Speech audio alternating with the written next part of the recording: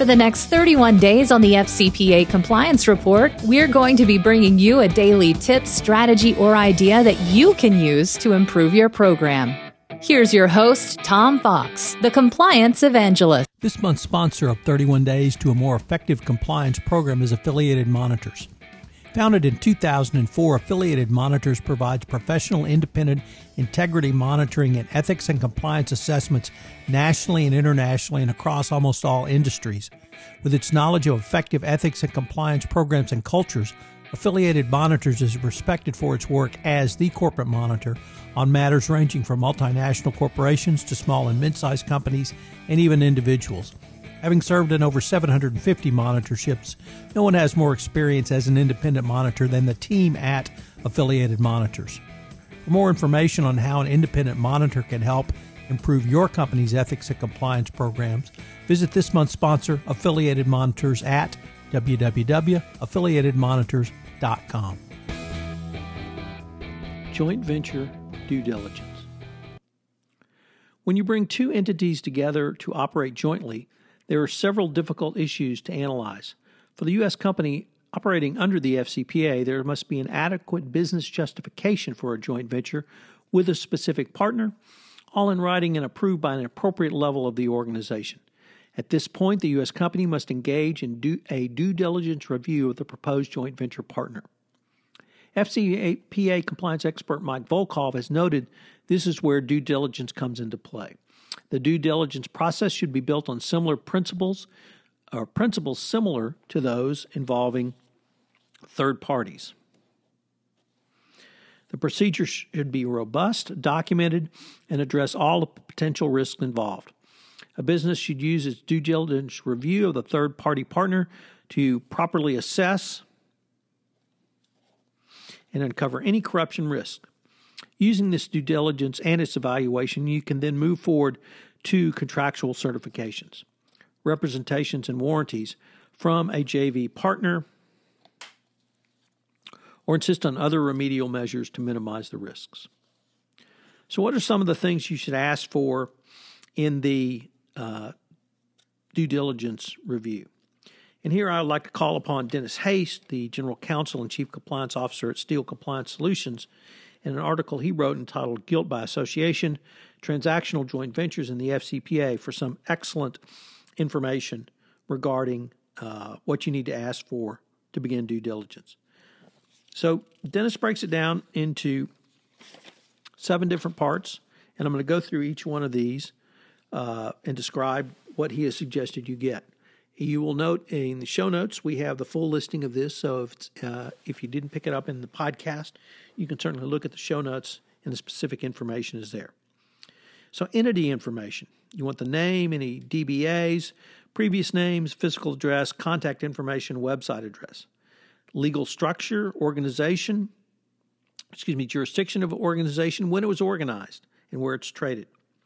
Any entity registration number, dates and places of registration, number of years in business. If there's a tax license or a business license, you want to get copies of those.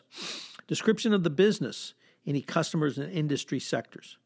You want names and contact information for the main point of contact at your potential JV partner.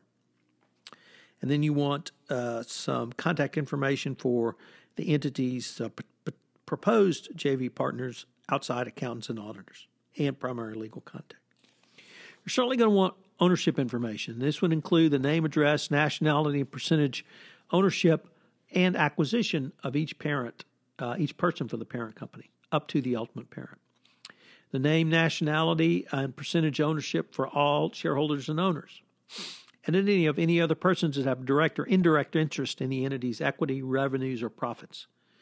Identity of any person able to exercise control over the entity through an arrangement or relationship. Information on any direct or indirect ownership by a government employee or official, or that of a state-owned enterprise as well. Number 3, management information. Name, address, nationality for each of the entity's governing board, for each of the officers of the entity, for information on the business affiliations of the principals, owners, partners, directors, or key employees who will manage the business relationship, and any principals who have been public officials, candidates, political party members work for state-owned enterprise.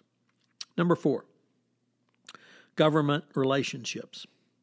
Here you need to take a look at information on the principals and whether or not they've held any government offices or they're holding government offices. Information on whether any owners, directors, etc. have an immediate family member who is a employer or official of a foreign government or of a state-owned enterprise. Information on whether an employee is a consultant to a government or state-owned enterprise. And then an approximate percentage of the entity's overall annual sales derived from government sales. Number 5 is business conduct. And here you want information on whether the entity has ever been barred or suspended from doing business with another government entity or a government entity. Information on whether the principals are identified on any governmental designated nationals, blocked persons, sanctions, embargoed, or denied persons lists. Information on whether any of these people are alleged to have or have been convicted of engaging in fraud, bribery, misrepresentation, or other criminal act. Information on whether the entity and its principals have ever been investigated for violating the FCPA or some other anti-corruption law.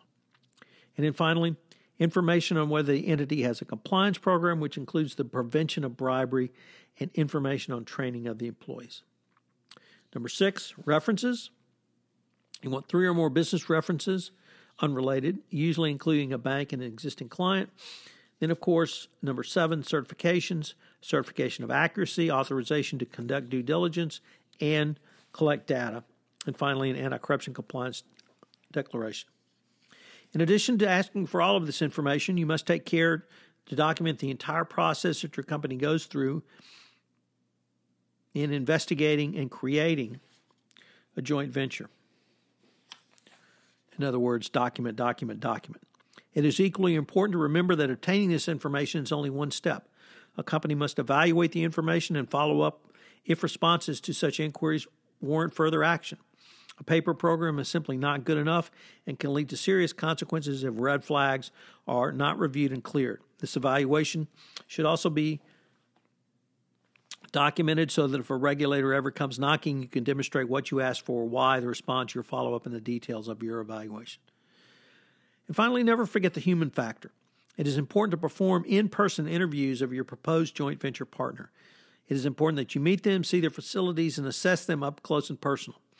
A U.S. business partner looking to engage a joint venture partner must consider the people who make up the joint venture partner.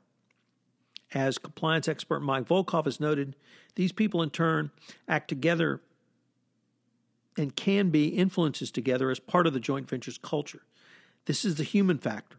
A global company cannot ignore the human factor of its joint venture partner. It has to assess the culture and, more importantly, the key personnel who are part of the joint venture partner, the leaders, the go-to people who get the job done, and the overall environment to which they operate. As you have to mesh what may be two very different cultures and understandings in compliance, it is important to assess how your potential joint venture partner will take these obligations before rather than after you ink the JV agreement. So what are today's 3 key takeaways? Well, number 1, joint venture due diligence must focus on the unique joint venture risks, and that's why I went through that detailed list of documents and information to ask for. 2, ask for a detailed list of information from your joint venture partner. If they do not give it to you, do not walk away but run away, or if they push back.